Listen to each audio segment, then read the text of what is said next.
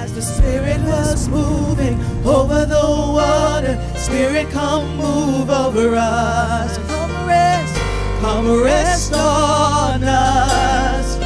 Come rest on us. And as the Spirit was moving over the water, Spirit, come move over us. Come rest on us.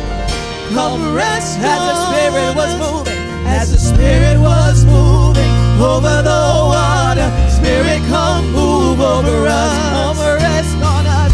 Come rest on us. Come rest on. As the Spirit was moving over the water, Spirit, come move over us. Come rest on us. Come rest on us. Come down. So come down. Spirit, when you move, you make my heart pound. When you're in the room, you're here and I know you are moving. I'm here and I know you will feel me. Come down. Spirit, when you move, you make my heart pound. When you're in the room, you're here and I know you are moving. I'm here and I know you will feel me. Come down. Spirit, when you move, you make my heart pound. When you're in the room, you're here and I know you are moving. I'm here and I know you will feel me. Come down. Spirit, when you move, you make my heart pound. When you're in the room, you're here and I know you are moving. Oh, I'm here and I know you will feel me. And as the Spirit was moving over the waters, Spirit, come move over us. Come move over us. Come rest on us. Come rest on us. As the Spirit was moving over the water, Spirit, come move over us. Come rest on us. Come rest on us. Come down. Spirit, when you move, you make my heart pound. When you're in the room, you're here and I know you are moving. I'm here and I know you will feel me. Come down. Spirit, when you move, you make my heart pound. When you're in the room, you're here and I know you are moving. I'm here and I know you will feel me. Come down. Spirit, when you move, you make my heart pound. When you're in the room, you're here and I know you are moving. I'm here and I know you will feel me. Come down. Spirit, when you move, you make my heart pound. When you're in the room, you're here and I know you are moving. I'm here and I know fire and wind, fire and wind, come and do it again. Open up the gates, let heaven on in. Come rest on us. Come rest on us. Fire and wind, come and do it again. Open up the gates, let heaven on in. Come rest on us. Rest on us. Come rest on us. Fire and wind, come and do it again. Open up the gates, let heaven on in. Come rest on us. Come rest on fire and wind, come and do it again. Open up the gates, let heaven on in. Come rest on us. Come rest on fire and wind, come and do it again. Open up the gates, let heaven on in. Come rest on. Come rest on us. Come rest on. Come down. Come down. Spirit, when you move, you make my heart pound. When you're in the room, you're here and I know you are moving. I'm here and I know you will feel me. Come down. Spirit, when you move, you make my heart pound. When you're in the room, you're here and I know you are moving. I'm here and I know you will feel me. Come down. Spirit, when you move, you make my heart pound. When when you're in the room. You're here and I know you are moving. I'm here and I know you will fill me. Come down, Spirit, when you move, you make my heart pound. When you're in the room, you're here and I know you are moving. I'm here and I know you will fill me. Oh, I know, and I know you will fill me.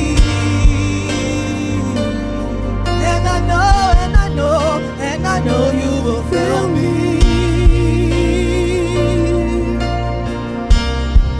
And I know you will fill me. You know, as we sing, I think about the disciples when Jesus told them when he was about to leave, he said, go and wait for me. Wait for me to come. Wait for my Holy Spirit to come on you with power, come on you in might. And he said, go and be in one accord in one place. And they went and they were faithful with the word that he had given to them. They went in faith, believing that he would come as he said. And I declare in Jesus' name that faith is arising in this place, arising for us here in the room, and arising for you watching online, so that wherever you are in this moment, that Holy Spirit would descend on the place where you dwell, would descend on the dwelling place that is yourself, and that he would touch you, that he would reveal to you his heart for you, that he would come fresh, that you would feel this and a welling up of his Spirit on the inside of you. So as we sing the rest of this song, Holy Spirit, come rest on us. We make that a cry of desperation. We make that a cry of belief. We make that a cry of faith to you, Lord God. Yes, Holy Spirit, come rest on us. You sing. You're all we want. You're all we want. You're all we want. Holy Spirit. Holy Spirit, come rest on us. You're all we want. You're all we want today, God. You're all we want forever. Holy Spirit, come rest on us. You're all we want. You're all we want. You're all we want. And more of you. Holy Spirit, come rest on us. You're all we want. Yes, you're all we want. You're all we want. Fire and wind, come and do it again. Open up the gates, let heaven on it. Come rest on us. Come rest on us. Fire and wind, come and do it again. Open up the gates, let heaven on it. Come rest on us. Come rest on us. Fire and wind, come and do it again. Open up the gates, let heaven on it. Come in, rest on us. Come rest on us. Fire and wind, come and do it again. Open up the gates, let heaven on it. Come rest on us. Come rest Holy Spirit. Holy Spirit, come rest on us. Rest on us. Oh, you're all we want. Oh, you're all we want. Holy Spirit, come rest on us. Come rest on us.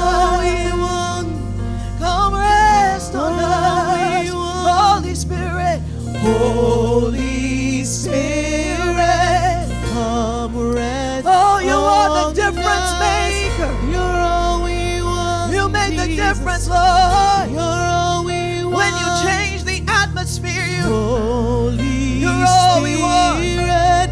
Come rest on us. Come rest here. You're all we want. Find a rest here, Lord. You're all we want. Oh, you're all we want. You're all we want.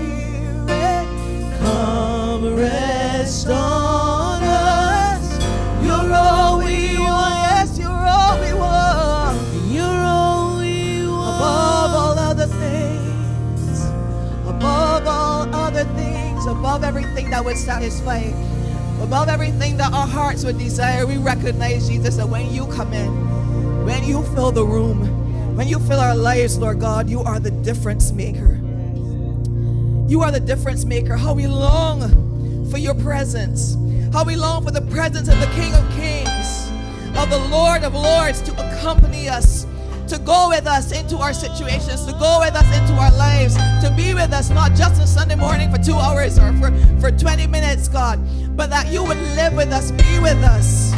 Lord, you are the one we hunger and thirst for.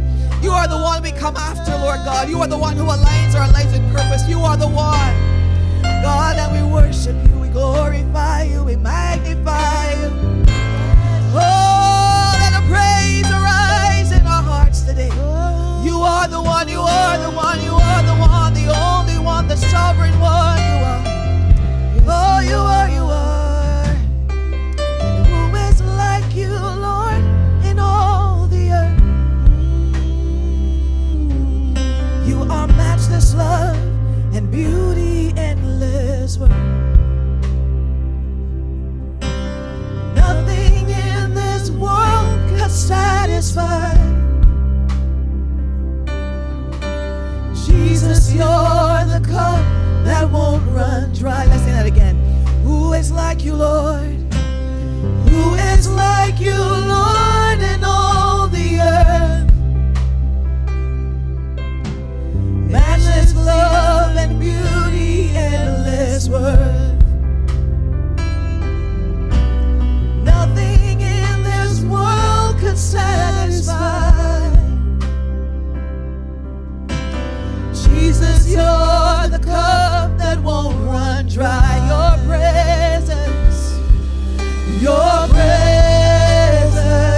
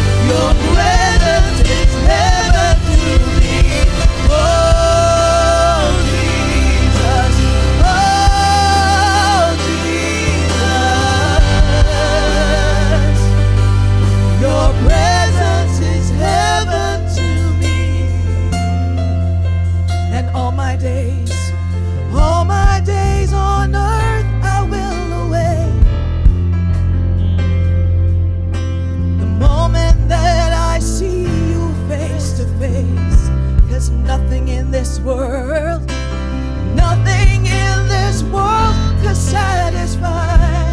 Oh, Jesus, you are. Jesus, you're the cup that won't run dry. Nothing in this world can satisfy. Nothing in this world can satisfy. Jesus, you're the cup that. Jesus, you're the cup that won't run dry. Jesus, you're the cup that won't run. Jesus, you're the cup that won't run dry. Oh, your presence is heaven to me. There's nothing like your presence. Your presence is heaven to me.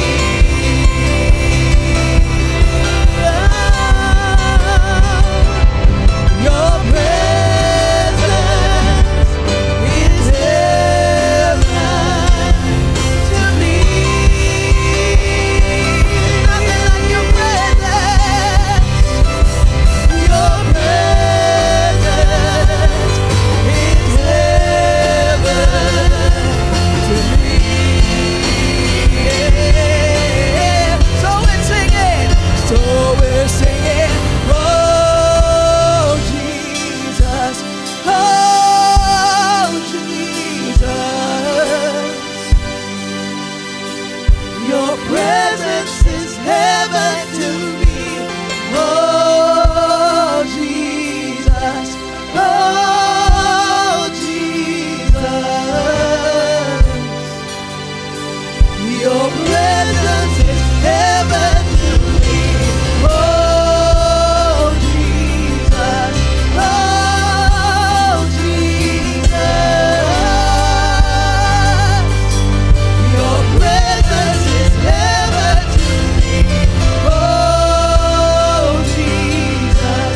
Oh, Jesus. Your presence is heaven to me. Oh, Jesus. Oh, Jesus. Your presence is heaven to me. Oh, Jesus. Oh, Jesus. Your presence. Your presence. Oh, Jesus. Oh, Jesus. Oh, Jesus. Your presence. Your presence is heaven to me. Oh, Jesus. Oh, Jesus. Your presence is heaven. Your presence is heaven to me. Your presence is heaven to me.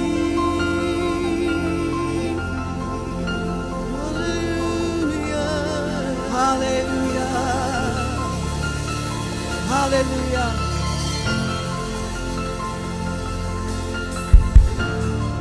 Hallelujah.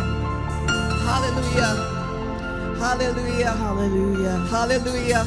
We glorify you, Oh, Lord. we magnify you, God. We magnify your name. Oh, we glorify you, Lord. Father, as we stand before your presence right now, in your presence, you're already resting on us, Lord. We thank you for your spirit, for where the twos and the threes are gathered, and there's more than three in this place. You are in the midst of us. And if you are in the midst of us, Father, whenever you're in the room, healing takes place. Whenever you're in the room, deliverance takes place. Whenever you're in the room, you drop strategy in our minds, God. Whenever you're in the room, Father, we can trust you to do all things. There's no unanswered prayer when you're in the room, God. And so right now, Father, we thank you for your presence. Right now, we thank you for the leading of your Holy Spirit. And so, Father, we just relinquish ourselves as a living sacrifice, holy and acceptable unto God, for we know this is our reasonable service for you. And Father, we ask, Father, that you would lead us, that you would guide us, that you would speak through us, that you would operate through us. Let miracles, signs, and wonders take place in this room, Father. Let the word of knowledge take place. Words of prophecy come forth in your word, God. Father, let your word be spoken, not from a human perspective, from a man's perspective, but Father, from a God perspective.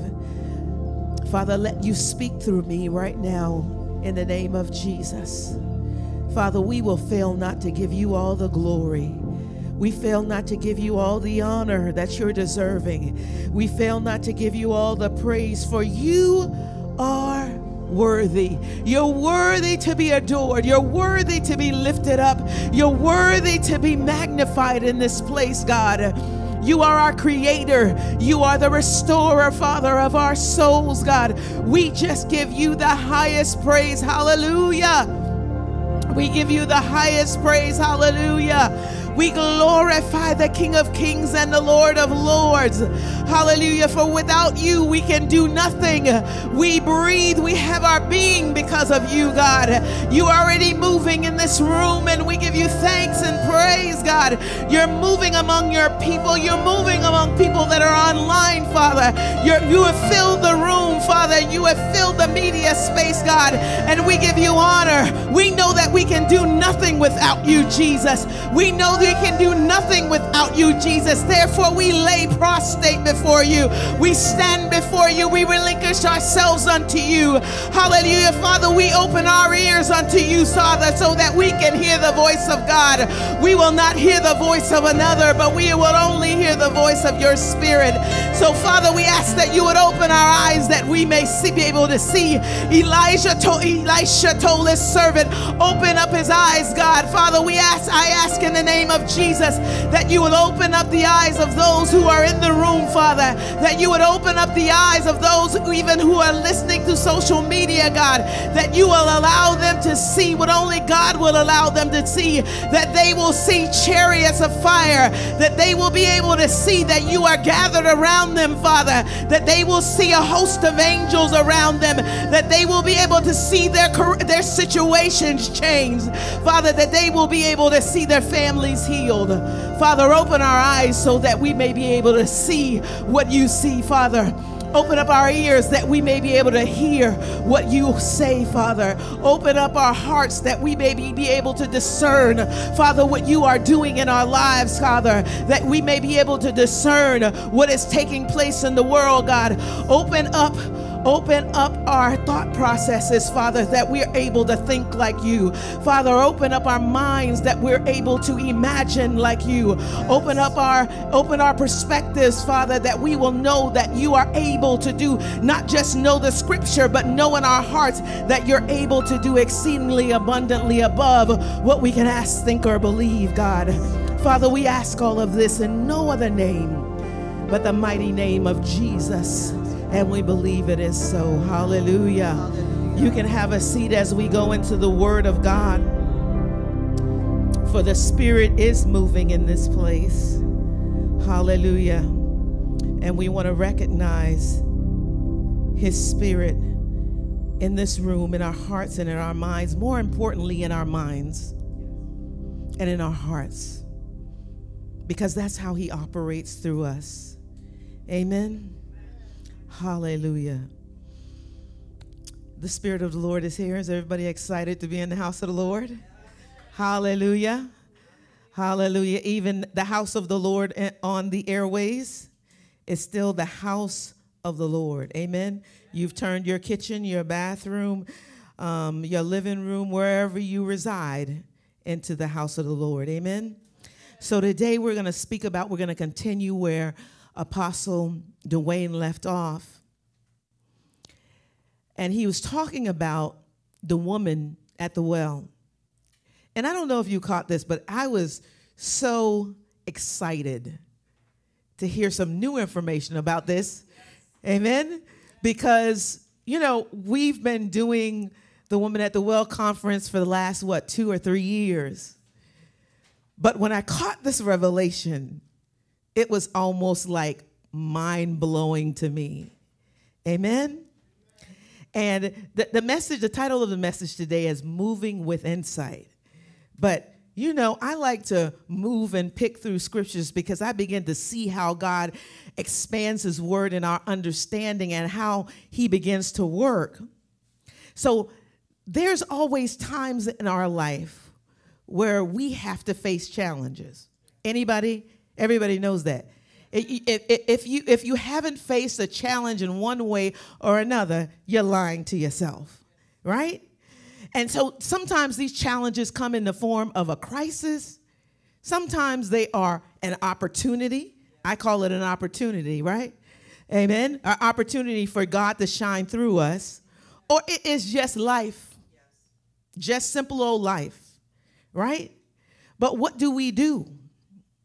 The Word of God gives us several examples of how God has been a very present help to man. Has he been a present help to you? I've experienced this help. But oftentimes we forget that God is a major strategist. Right? We start coming up with our way of doing things and our methods. But if you have the major strategist in the room, which he is here, then why aren't we tapping in to the strategies of God at all times? Last week, we saw the message from Apostle Dwayne. What I thought was so mind-blowing is that I've also always looked at the woman at the well in just one place. I concentrated on the woman, even though I concentrated on what the woman did. But I limited his experience to saving Samaria. But when you find out that Jesus' experience with the woman at the well in Samaria was a major strategic plan to spread the gospel, the good news of Jesus to a nation. Not just Samaria, but to a nation. We found out last week that Samaria, where that well was a major connector to territories all over. So it was a place often where people stopped so that they could get water, but also to hear about what news is going on. And not only that, they come here and they might be going there. They come here, they may be going there. They may be going to the north, south, east, west, wherever, that connection spot. Jesus said to his disciples, I must go to Samaria.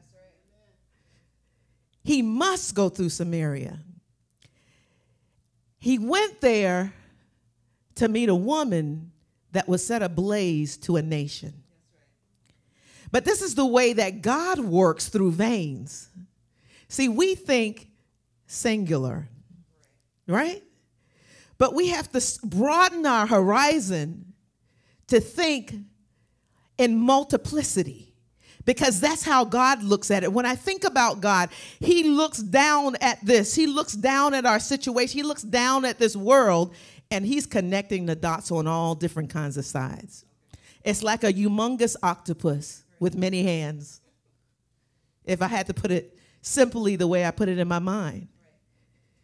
See, we look at our situation as one, I'm dealing with, me being an example, I'm dealing with Edison Place. But I don't know what the effects of Edison Place. I'm not thinking beyond that situation. So, but that's the kind of God that we serve. One that doesn't just look at our needs only, but he looks at the needs that are connected to us. So what nations do we need to prepare for? I'm going to use this story, and I used it when I spoke a message in Ghana. But when I began to sit in my closet and think about, God, what message are we bringing? He said, go back and look at the message in Ghana. And I was like, okay, let's look at it. This is easy. I will be prepared for this week. And as I began to look at it, God began to shine light on me and connected me to that spark that I got in last week's message. And I said, whoo, okay, God, I'm getting excited. I don't know about you, but when stuff connect for me, I get all excited about what God is showing me. So I'm driving in the car one day, and I hear the word hindsight. And I'm like, hindsight? I said, okay, hindsight. And I'm creating my own definition of hindsight. And so I said, let me look this up. So hindsight is talking about what you should have done, right? And I said, God, why you send me that word? Anyway, that started a ripple effect. I said, we can't be looking at hindsight. We got to be looking at insight, because insight is going to tell us what is going to give us, knowledge and understanding about what's going on. And then I was talking to my dear husband, and I was telling him about my message. And he said, baby, you're not talking about insight. He said, I see what you mean about insight, but God has foresight. I said, ooh, I see how this thing is coming together. And then I began to do some more research. Let me tell you, God is so good. He made this process so, that same thing I was thinking about, connection, he connected everything together that it rolled back into, God gives us foresight so that we can build on insight to create strategy so that we don't have to be regretful of our hindsight. Amen. Hallelujah. I said, God, please, I couldn't have got this on my own. Insight, foresight, hindsight. So let's get into it. So I'm reading. So when I was in Africa, I was so excited about this story. 2 Kings 6:24, 2 Kings chapter 6, 24 to the end. And then we're going to chapter 7 to verse 20, all the way to verse 20. It's a lot of reading. But it's really good. I'm trying to see if I can get my Bible app. Here we go. Look at that. Come on. Oh, that would be lovely. Go right ahead. Okay. We're starting at verse 24. Verse 24. And it happened after this that Ben-Hadad, king of Syria, gathered all his army and went up and besieged Samaria.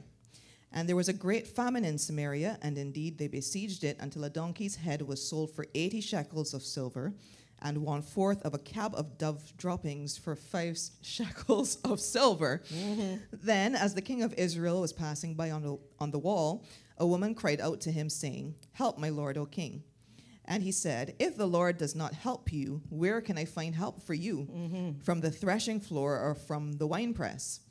Then the king said to her, What is troubling you? Mm-hmm. And she answered, This woman said to me, Give your son that we may eat him today, and we will eat my son tomorrow. So we boiled my son and ate him. And I said to her on the next day, Give your son that we may eat him. But she has hidden her son. Now it happened when the king heard the words of the woman that he tore his clothes, and as he passed by on the wall, the people looked, and there underneath he had sackcloth on his body. Then he said, God, do so to me and more also, if the head of Elisha the son of Shaphat remains on him today. But Elisha was sitting in his house, and the elders were sitting with him. And the king sent a man ahead of him, but before the messenger came to him, he said to the elders, Do you see how this son of a murderer has sent someone to take away my head? Look, when the messenger comes, shut the door and hold him fast at the door. Is not the sound of his master's feet behind him? And while he was still talking with them, there was the messenger coming down to him. And then the king said, Surely this calamity is from the Lord. Mm-hmm. Why should I wait for the Lord any longer? Then Elisha said, Hear the word of the Lord. Thus says the Lord, Tomorrow about this time a seah of fine flour shall be sold for a shekel, and 2 seahs of barley for a shekel at the gate of Samaria. So an officer on whose hand the king leaned answered the man of God and said, Look, if the Lord would make windows in heaven, could this thing be? And he said, In fact, you shall see it with your eyes, but you shall not eat of it. Now there were 4 leprous men at the entrance of the gate, and they said to one another, Why are we sitting here until we die? If we say we will enter the city, the famine is in the city, and we will die there. And if we sit here, we die also. Now therefore come, let us surrender to the army of the Syrians. If they keep us alive, we shall live. And if they kill us, we shall only die. And they rose at twilight to go to the camp of the Syrians. And when they had come to the outskirts of the Syrian camp, to their surprise, no one was there. For the Lord had caused the army of the Syrians to hear the noise of chariots and the noise of horses, the noise of a great army. So they said to one another, look, the king of Israel has hired against us the kings of the Hittites and the kings of the Egyptians to attack us. Therefore they arose and fled at twilight and left the camp intact, their tents, their horses, and their donkeys, and they fled for their lives. And when these lepers came to the outskirts of the camp, they went into one tent and ate and drank, and carried from it silver and gold and clothing, and went and hid them. Then they came back and entered another tent, and carried some from there also, and went and hid it. Then they said to one another, we are not doing right. This day is a day of good news, and we remain silent. If we wait until tomorrow light, some punishment will come upon us. Now therefore, come, let us go and tell the king's household. So they went and called to the gatekeepers of the city and told them, saying, we went to the Syrian camp, and surprisingly, no one was there, not a human sound, only horses and donkeys tied, and the tents intact. And the gatekeepers called out, and they told it to the king's household inside. So the king arose in the night and said to his servants, let me now tell you what the Syrians have done to us. They know that we are hungry. Therefore they have gone out of the camp to hide themselves in the fields, saying, when they come out of the city, we shall catch them alive and get into the city. And one of his servants answered and said, please, let several men take 5 of the remaining horses which are left in the city. Look, they may either become like all the multitude of Israel that are left in it, or indeed, I say, they may become like all the multitude of Israel left from those who are consumed. So let us send them and see. Therefore they took 2 chariots with horses, and the king sent them in the direction of the Syrian army, saying, go and see. And they went after them to the Jordan, and indeed all the road was full of garments and weapons which the Syrians had thrown away in their haste. So the messengers returned and told the king. Then the people went out and plundered the tents of the Syrians. So a seah of fine flour was sold for a shekel, and 2 seahs of barley for a shekel, according to the word of the Lord. Now the king had appointed the officer on whose hands he leaned to have charge of the gate. But the people trampled him in the gate, and he died, just as the man of God had said, who spoke when the king came down to him. So it happened just as the man of God had spoken to the king, saying, 2 seahs of barley for a shekel, and a seah of fine flour for a shekel, shall be sold tomorrow about this time in the gate of Samaria. Then that officer had answered the man of God and said, now look, if the Lord would make windows in heaven, could such a thing be? And he had said, in fact, you shall see it with your eyes, but you shall not eat of it. And so it happened to him, for the people trampled him in the gate, and he died. Amen. Amen. So let me just give you a quick synopsis of the beginning of chapter 6. So Israel, the king of Israel, and Elisha basically had a relationship. Every time the king of Syria was up to something, Elisha let the king of Israel know what was up, to the extent that the king of Syria thought that one of his inner court guys was trading. Well, he was, if you remember the Trump election, he had a bunch of leaks, right, in his campaign, or in his what do they call it? In his cabinet, right? So he thought he had the same thing. So he brought them before him, and he says, which one of you are talking to the, to the king of Israel? And they said, none of us. It's his prophet Elisha. His prophet Elijah tells the king of Israel everything that you're about to do. It's almost like he's sitting in the room with you, right? And so the king of Syria goes after, wants to kidnap, is what I call it, the prophet. And that whole plan was spoiled. But I want to bring emphasis just to the fact that the king of Israel was getting information from Elisha, which tells me what? They were on good terms. Right? Then a crisis arose. The same king of Syria now decides, years later, I'm going to go and besiege and go and siege the king of Israel's city, the area. And so what they do is they surround the city so that the people inside the walls of Israel, where Samaria, where the Israelites are, they can't get out or get in because the Syrians are there as a threat. So what do they cause to happen? They can't get any resources. They can't go out. If they go out, they get killed. So they're stuck inside. So now what's created on the inside of them is an economic crisis, inflation, because of what's happening on the outside, because of the Syrians, right? And so when Elijah goes and he tells the messenger, well, and let me give it in our terms, because we know a gallon of milk used to cost maybe under $2. And now a gallon of milk costs how much? Anybody buying a gallon of milk? Almost $5 or more. 7? Woohoo! So this is what they were experiencing with donkeys and whatever, you know, in their language. But this is what they were experiencing because now, you know, your resources are limited. So if we know economics, if your resources are limited, the prices go up, right? Because you don't have volume. And this is what the Israelites, basically, they were facing an internal famine. Even though on the outside of them, there was no famine. But what the king of Syria did was cause them, basically squeeze them. And this was happening.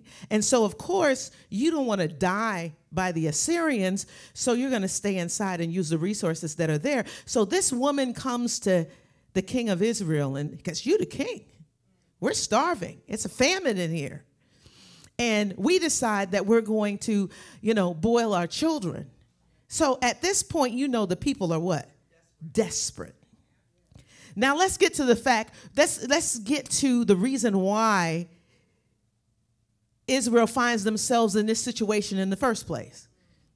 Because they do what they often do and what we often do. We stop listening to God. You know, we go off course. And so now they're in captivity, basically, by this camp that is around them.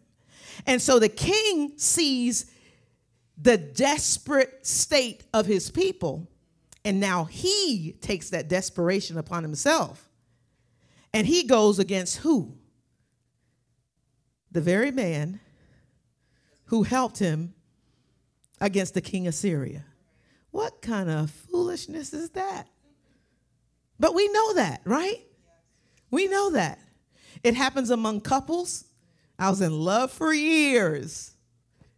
And now that there's a crisis, financial crisis, health crisis, whatever, you've never done anything for me, or friends, or family members.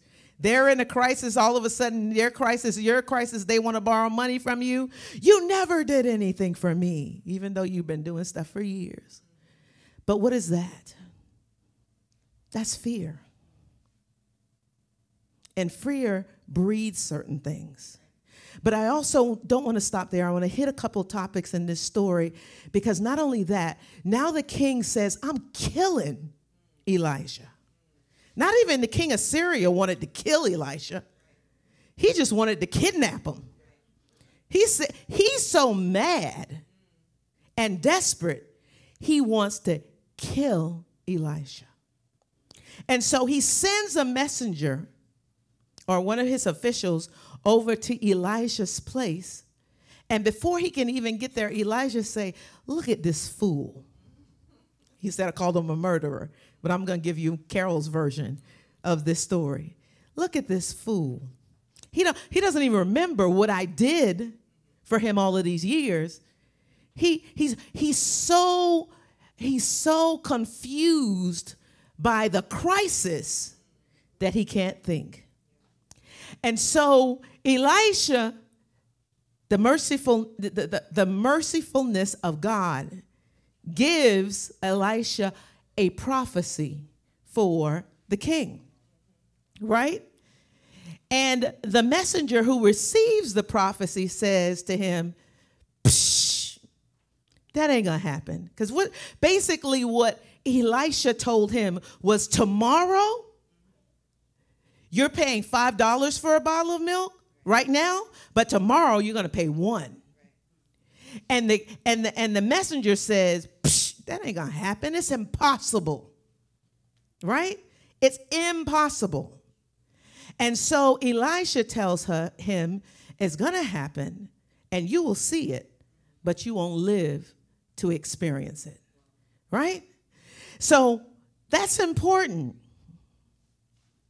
because it tells us one thing, that when we're in a crisis and we allow fear to take over, it puts us in a place of unbelief and doubt. Even the very word of God becomes doubtful, right? And so the message then gets back to the king. He does nothing with it. But then we run into these 4 lepers who's sitting in front of the gate of the city. He says, if we go in, we die. Because the last people they're going to feed in the camp is a leper. Which is why they're sitting outside, right? Totally in disdain. And then the lepers say, well, if we go in there, we're going to die. They don't even have food, and we're the last ones they're going to feed. But if we go over to the camp of the Syrians, our odds might be greater. Maybe they'll make us slaves. Maybe we'll carry baskets, but we'll get some food. So let's take our chances. But if we go and we die, hey, we were going to die anyway. So the lepers go over there and they find out that the Syrians did what? They broke camp. Why? They broke camp because they thought they were being invaded by the Hittites and the Egyptians. They thought that the king of Israel had organized with the Hittites and the others to come against the Syrian camp. And so they broke off. They were like, we're going to die. We can't live against both of them. So what did God? God created chaos that made them fled. So when the lepers got to the camp, what'd they find? Food for days. Food for days, clothes, riches, gold, chariots, everything. But guess what? The leopards know. But guess what's happening in the walls of the Israelites? They're still going through a famine because they don't know. They don't know what God's done. Right? And so while the lepers are feasting and enjoying themselves, they reflect back. And I say the Holy Spirit tapped them on the shoulder and said, you got to let the others know.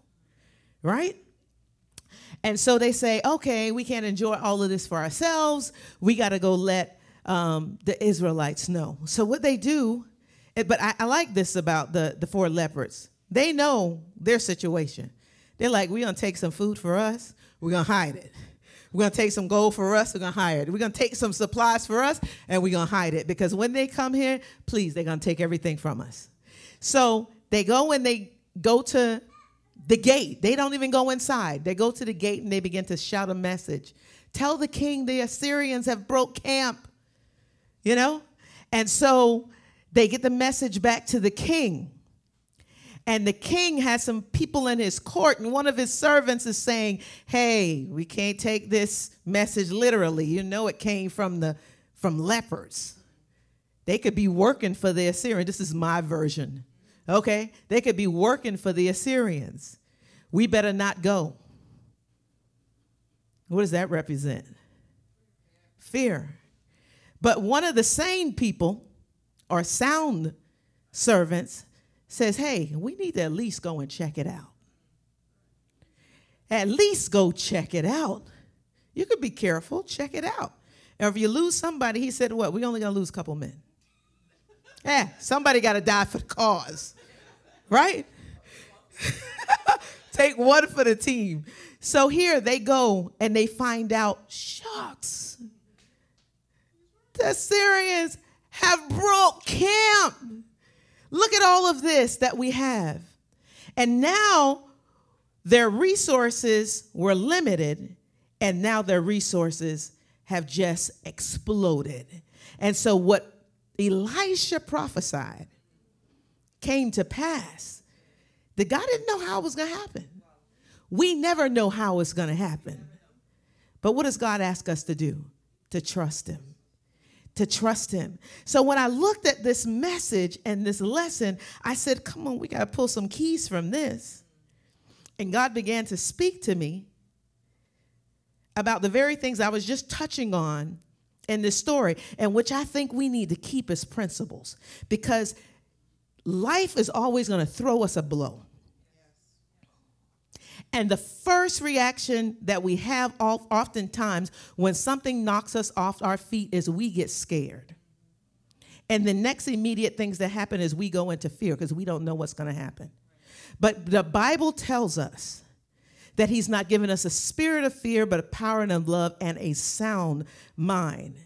So one of the things that we cannot do is we cannot allow fear to exist for 5 seconds in our thought process. Because once it comes in, it begins to create enough spin around in our heads to remain there. It's almost like when a python begins to grab its victim.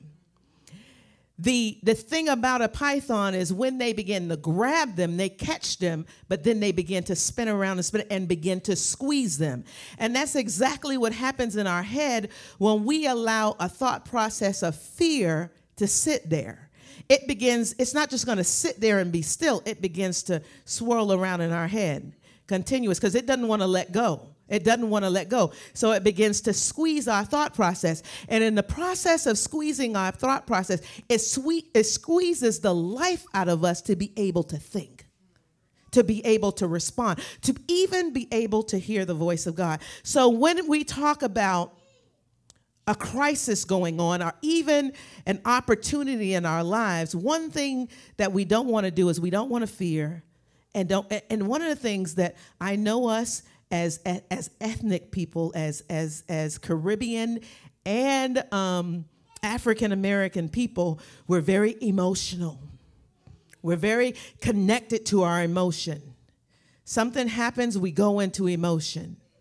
And oftentimes, we can't be individuals that operate according to our emotion because that tends to stay with us, right? And so when I mentioned fear, one of the things that we have to pick up from this story is that whenever we have fear that comes that encompasses our mind, we seek to blame somebody. We seek to blame somebody. It's the way my mother raised me. It's the way my father raised me. Oh, it's because they did this. It's because that. It's just a natural response, right? We hardly look at ourselves. So when we begin to blame someone, it misdirects our analysis of the situation. So then we can't come up with strategy, which is why we don't want to be there. The next thing that we do that fear causes, it causes doubt and unbelief, right? So look what happened. The king was in a crisis. Him and Elijah were running partners. All of a sudden, he experienced this crisis, and he says, Elisha is the problem. He's the one, and now he wants to kill him. The same person who had been giving you revelation from God about King Assyria. You begin to doubt the track record of the man of God. So that's another reason. Another thing is, as I mentioned earlier, it removes sound thinking. One of the things that you learn when you are swimming and you run into a situation in the water, where you can't stand up anymore, you're out in the water, is they tell you not to panic. What is panic? Panic is fear. Why? Because at that moment, you cannot think. And because you can't think, you're going to drown. And so we cannot allow fear to put us in a panic or to paralyze us, paralyze our minds from being able to think, because then it removes sound thinking. The king was not sound in his thinking. He saw a famine. He saw this woman boiling her child. We're going through a crisis. This is God's fault. This is God's fault. This is the prophet's fault. I can't think about a solution when all I'm thinking about is panic. I'm going to drown. I'm going to drown. So that's the other thing. That's the reason for fear. The next thing that we have to do when we're going through a crisis or we have an opportunity is we have to remember. Remember what? We have to remember the track record of God. What did he do for me last year? What did he do for me last week? What did he do in his word? We have to remember the track record of God, because it's the track record of God that is going to tell me, this God that I serve, he can take care of this because last year he took care of that. Right? What else do we have to remember? We have to remember you serve a capable of God. Not only does he have a track record, he's capable to do, as we know, exceedingly abundantly, but he is omnipresent. He is omniscient. He knows everything and he is everywhere. So why would we not understand that God is a capable God? Right? We have to remember in our minds the story that we read about Gideon. Right?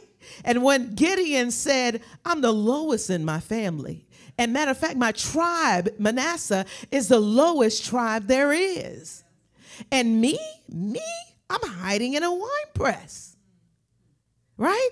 So if God did it for Gideon, then guess what? That same God who was able to do the impossible for Gideon can do the impossible for us. Just like he did for Joshua when he was at the walls of Jericho. What God told Joshua to do did not make sense. Walk around with your people on the seventh strand, walk around 7 times and then scream, all the walls are going to come down. Logically, what? Stone walls are not going to come down. What he did for Moses, walk up to the water, raise up your staff, and then the sea will part. It sounds ridiculous. But anything can happen with God because he's a capable God. Other thing we want to remember is we want to remember the prophecies that were spoken over our lives. Oftentimes we forget them. I make it a habit to go back and read them or play them back if I recorded them. Because in situations where I feel like I'm caught between a rock and a hard place, I got to remember what God said because I believe him. Right? And if I believe him, then what he says is going to come to pass, even if right now I can't see it, even if right now I don't have insight. Right? That's number 2. Remember, the next thing that we have to do is we have to listen. Be open for a miracle. When Moses put his staff over the sea, the ocean opened up because he was open for a miracle. Right? When Gideon decided that I'm going to follow the leadership of God, and just like Gideon, sometimes we have to put our fleece out there, throw the fleece out 2 and 3 times. But even from the throwing out of the fleece, Gideon, to him, God had proven to him that you're with me. It's not that he didn't believe that God was there. He believed it. He wanted to know that God was with him. I understand that. Because oftentimes God asks me to do something. I say, God, I want to make sure this is you and not me. I need to know you with me. You know, so we throw our little fleece or whatever out there.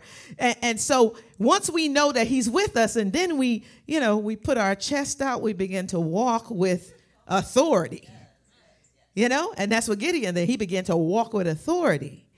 And that's what Moses did when he begins to open the Red Sea. So we have to remember that we serve a God. We listen out to hear what God is saying, because he is one who can make a miracle happen. The next thing that we want to make sure when we want to listen for foresight. God, what are you saying?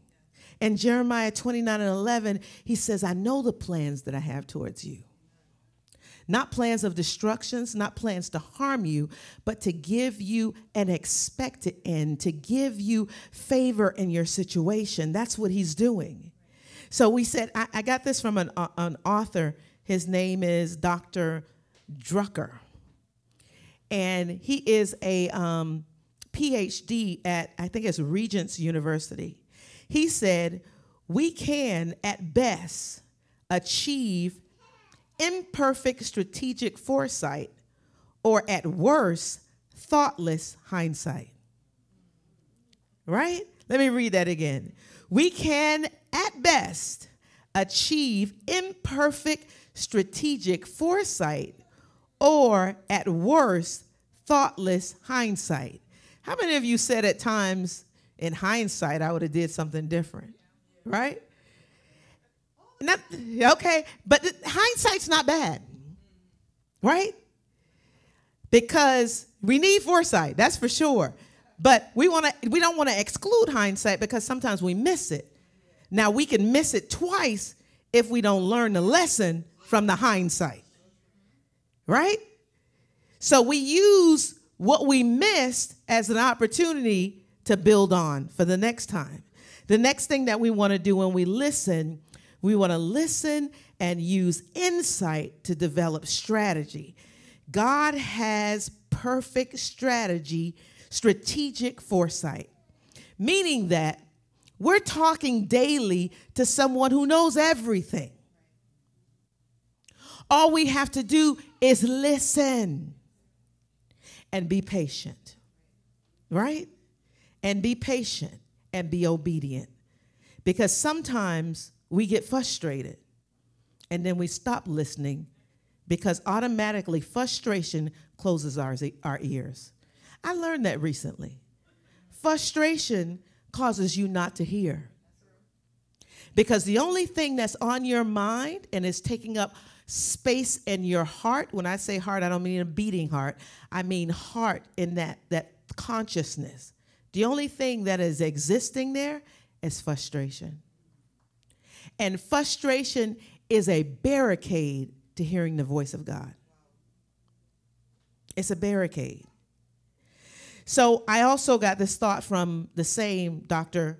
Drucker, and that is biblical leaders who were in tune with God were given clear strategies as to how they could achieve the goal that was set before them. Clear strategies. He gives us that. Did he not give it to Joshua? I mean, it sounded ridiculous, but it was a clear strategy. It worked. Prophetic, if you get a prophetic word and it comes to pass, guess what? It was definitely prophecy, right? A clear strategy. Next thing that we want to do, this is something that we want to make sure of. This is why we don't want to put ourselves in a place of frustration. This is why worship is so important.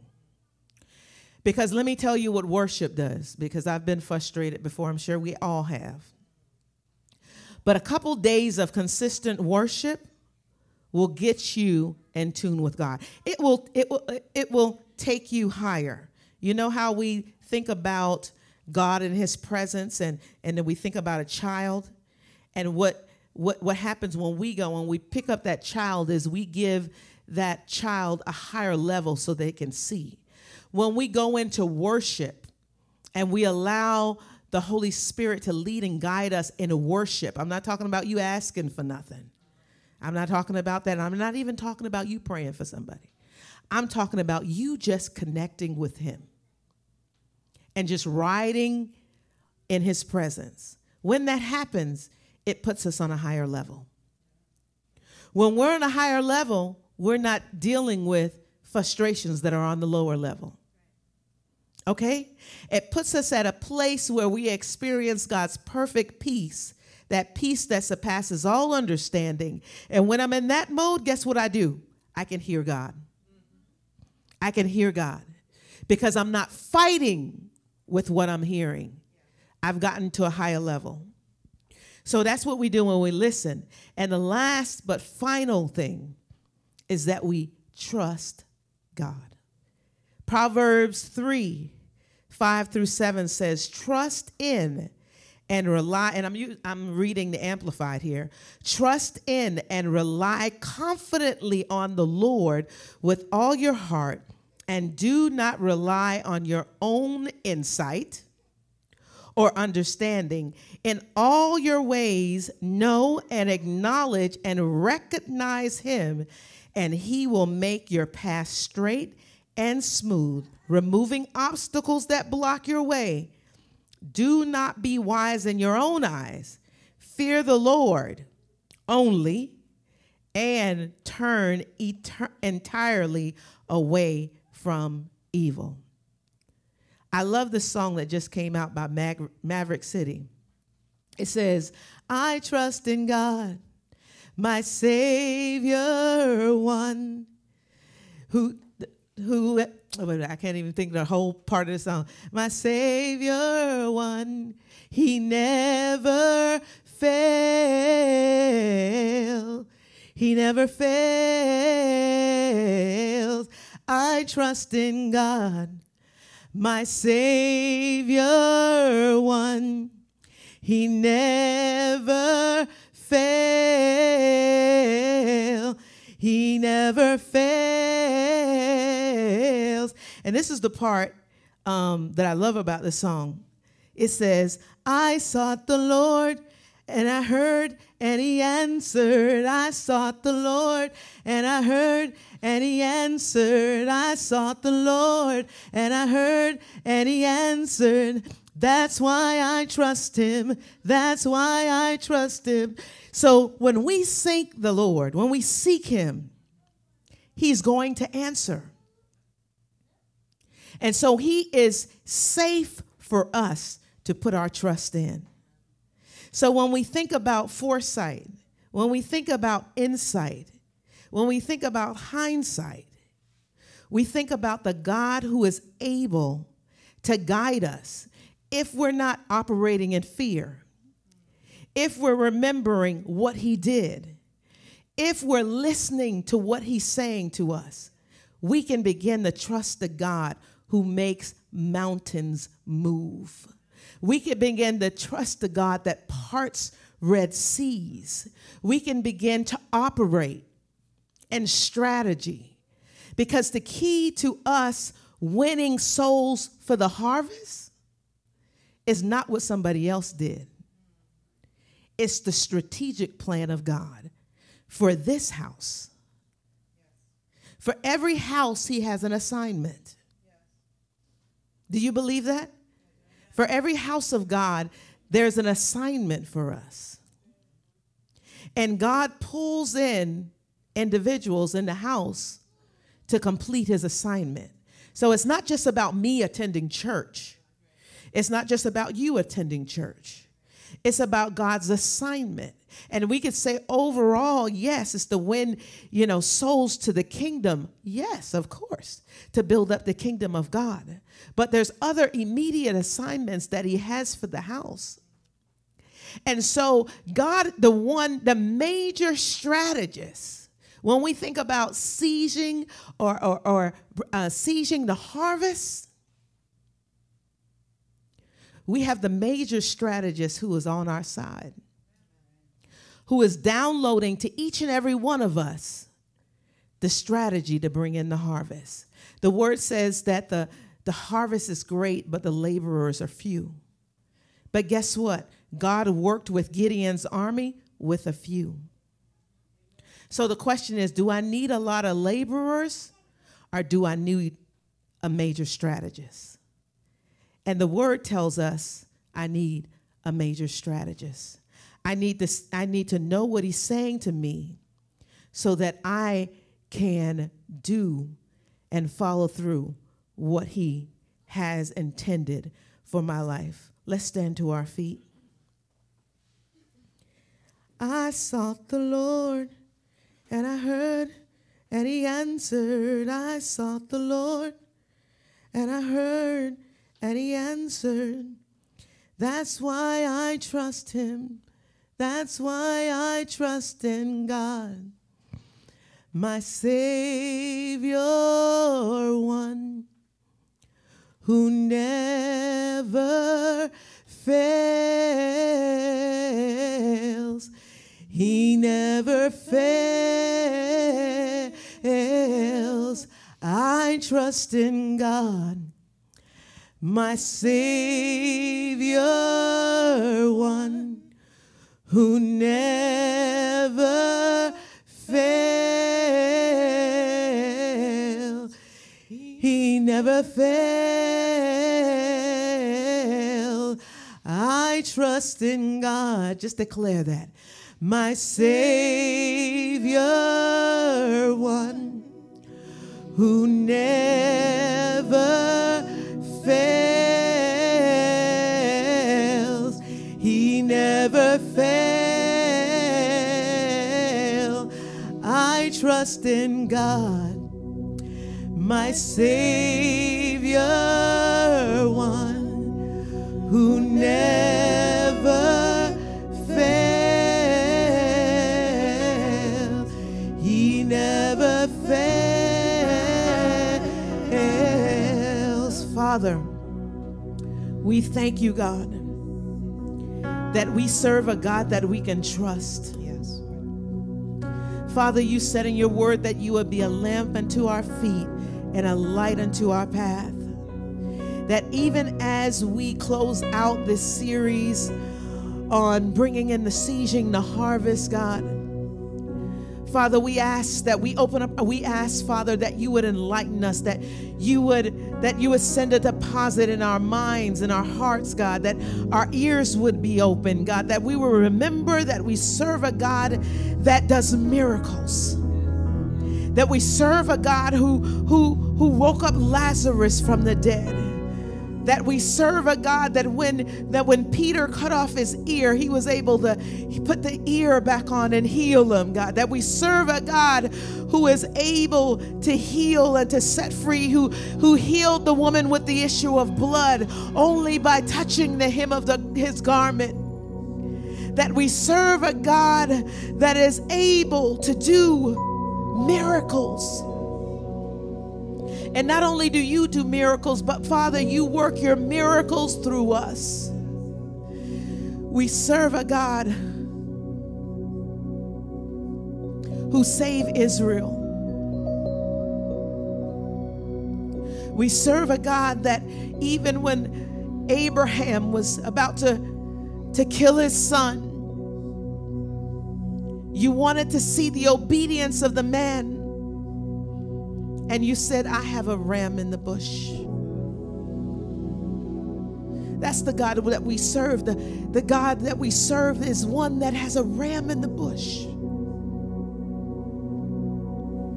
Hallelujah. We serve a God that when the Shunammite woman loses her son, she could call on the man of God and he can come and that son could come back to life.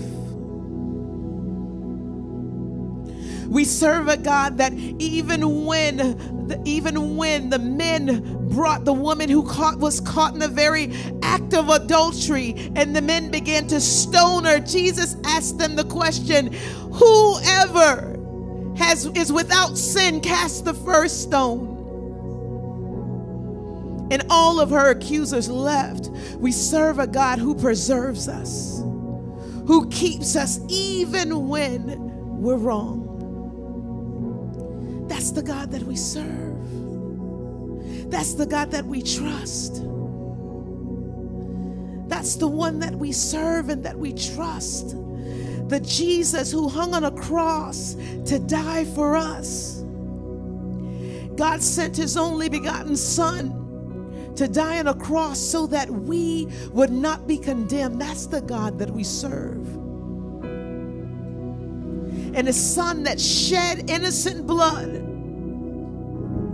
for those who weren't innocent. God, we stand before you right now, God, as the laborers to your harvest, God, as the workers in your vineyard, Lord.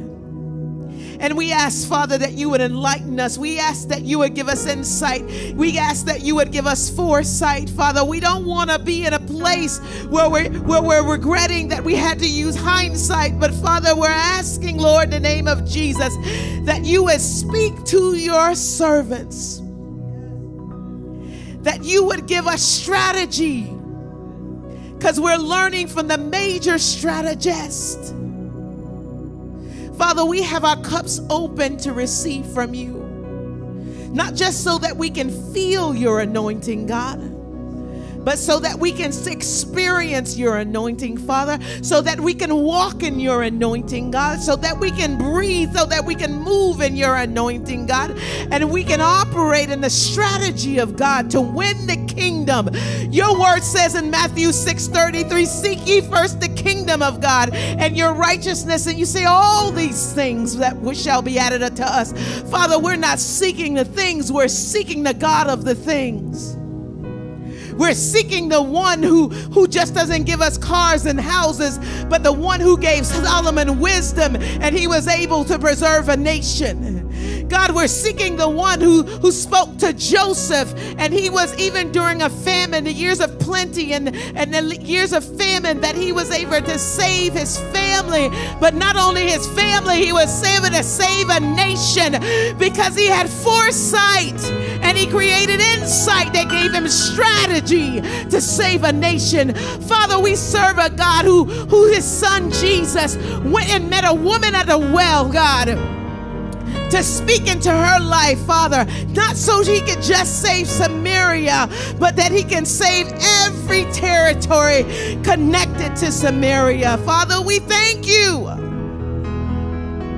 That same wisdom, that same knowledge, that same foresight, Father, we ask that you would give it unto us. We make ourselves available to receive it. We don't lock ourselves into frustration and fear that are barricades to hearing from you, God, but we allow ourselves to be open in worship to you so that we can always hear from you, God, so that you can always give us an instruction, Lord, and we can always obey. So we fulfill that in which you designed us to do, that in which you've destined for us to do, our purpose in this world, God. So we stand before you, Lord, asking for insight. And Father, forgive us at times that we've been frustrated, that we've been in fear, that we've been afraid. And Father, from this point on,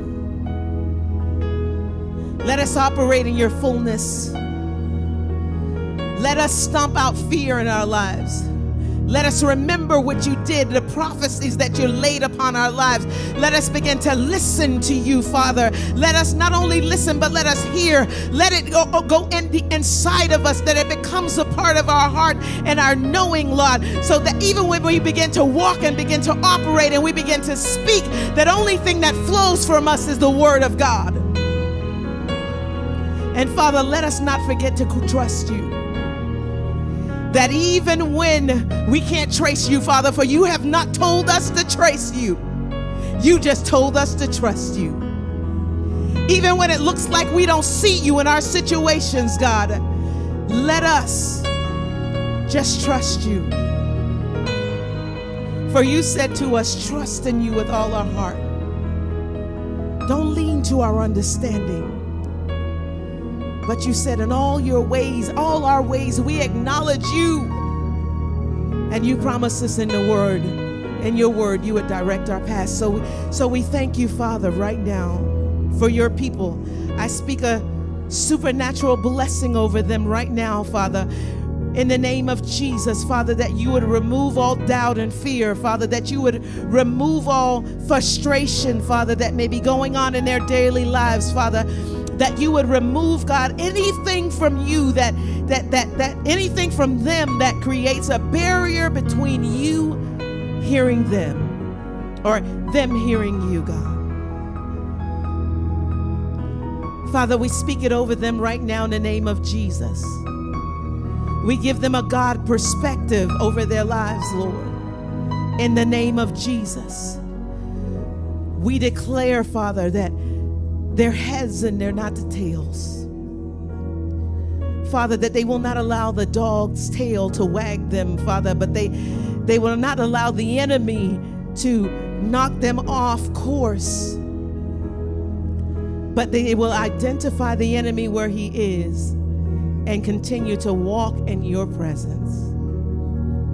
Father, we thank you for blessing your people.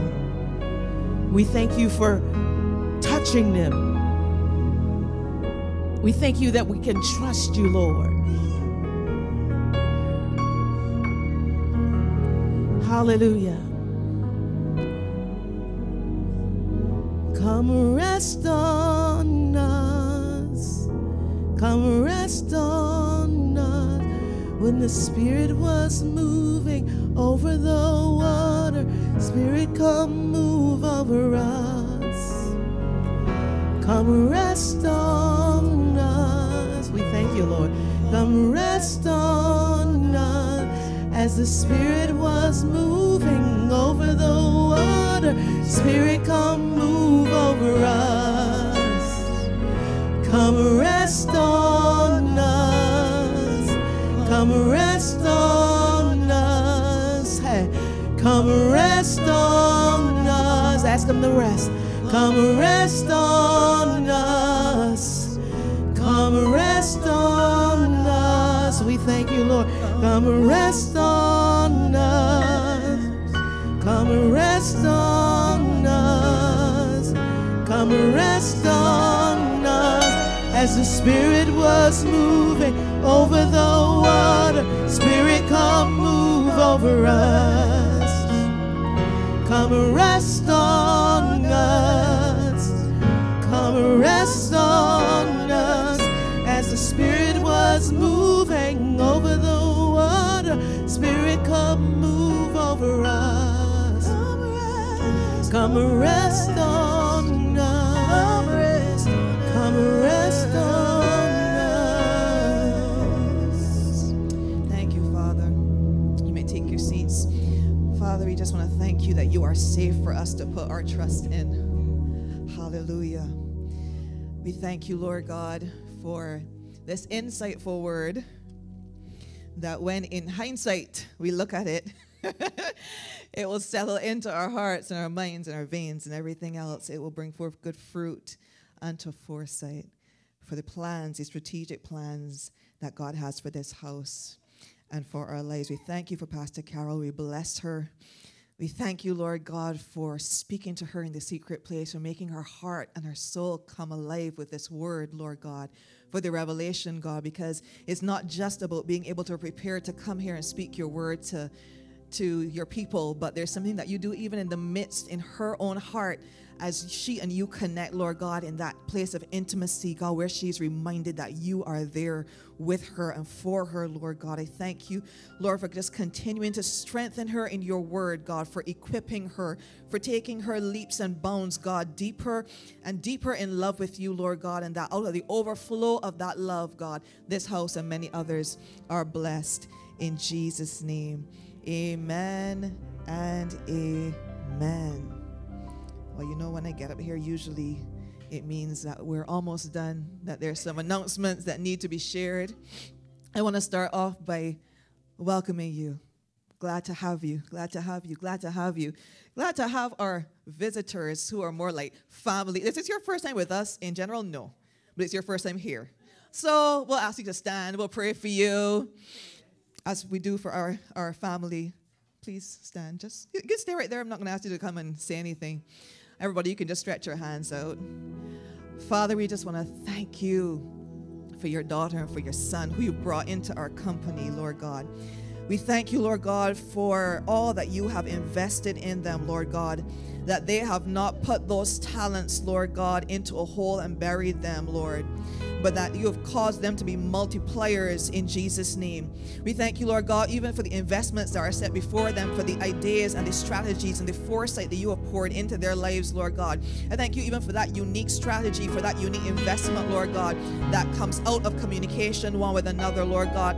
Between the two of them, I thank you, Lord, that there's a special something, a special seed in the ground, Lord, yet to come to fruition, Father, but you are causing it to bloom in this day and in this hour. I thank you, Lord God, it is the season for it to come to light, Father. It is the season for it to take root downward and bear fruit upward in Jesus' name. I thank you, Lord God, the things that they have hidden in their hearts, Lord God, and spoke about even together in their bedchamber, Father. I thank you that the plans that you have set up with them and you have inspired in their hearts, Lord God, that they shall come to light and that they shall flourish and they shall come up like a tree. I thank you, Lord God, that you are blessing them in every area of their lives, Lord God, in their health. I thank you, Lord God, for wellness from the crown of their heads to the soles of their feet, Lord God. I thank you that every place that they step is territory for them to take, and it shall be taken in Jesus' name. I thank you, Lord God, that you're strengthening them in ministry as a couple, Lord God, to be a mentor even to other young couples coming up behind them, Father, to speak life, to speak life, to speak life, Lord God, to declare the word of the Lord over them, God, to give insight and foresight, Father God, so that they will not have to look in hindsight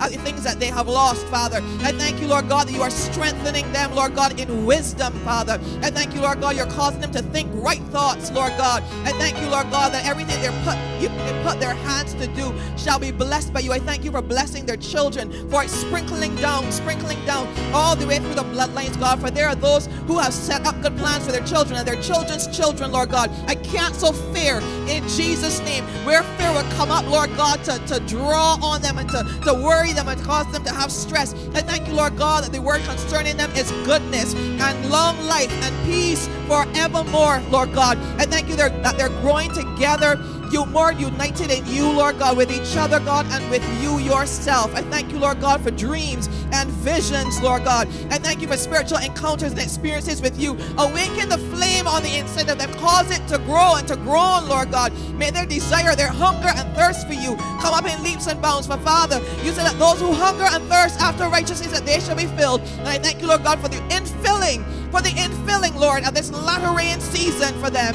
In Jesus' name, amen and amen. God bless you with much love, with much love, with much love. Amen.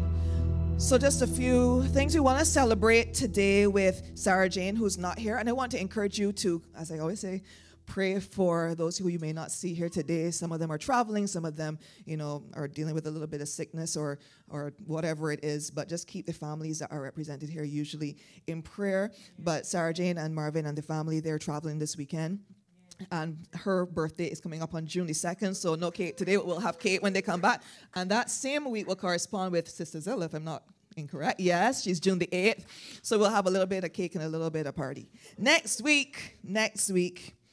And we also want to let you know that the mail drop in the community that we did not have last week because of weather and a few other things, we are going to have that this Saturday, June the 3rd, weather permitting.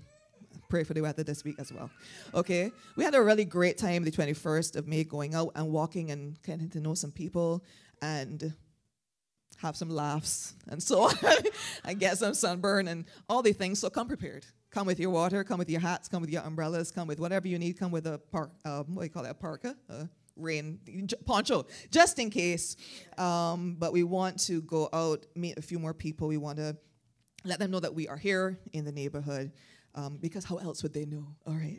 We're going to just go out and bless their hearts, hopefully, as ours will be blessed as well.